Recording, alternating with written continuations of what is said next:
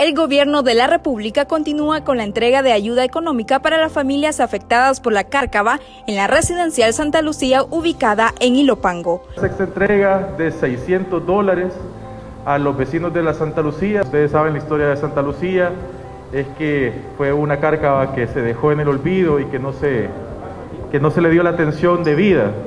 Así que nosotros pues hemos venido haciendo lo posible para trabajar en ella. La ayuda suma una inversión de más de $73,000, monto con el cual son beneficiadas 121 familias. Nosotros como residentes de la residencial estamos bien contentos con el gobierno central, con los ministros, con todo el mundo que nos ayudó. Estamos bien agradecidos, 100%. Yo pues estoy muy agradecida con Dios y con nuestro presidente y con todo su gabinete que han estado pendiente de nosotros, como ningún otro presidente lo hubiera hecho.